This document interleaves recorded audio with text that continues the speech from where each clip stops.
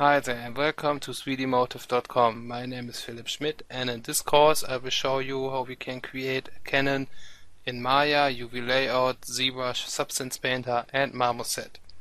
First of all, we need a base mesh which we will create in Maya.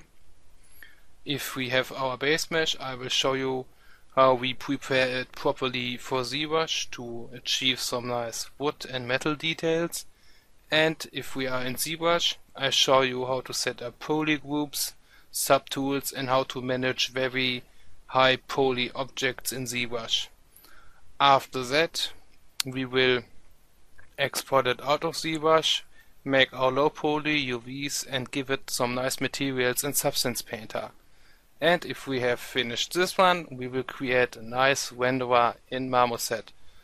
I hope you enjoyed this tutorial, and thanks for choosing 3dmotive.com.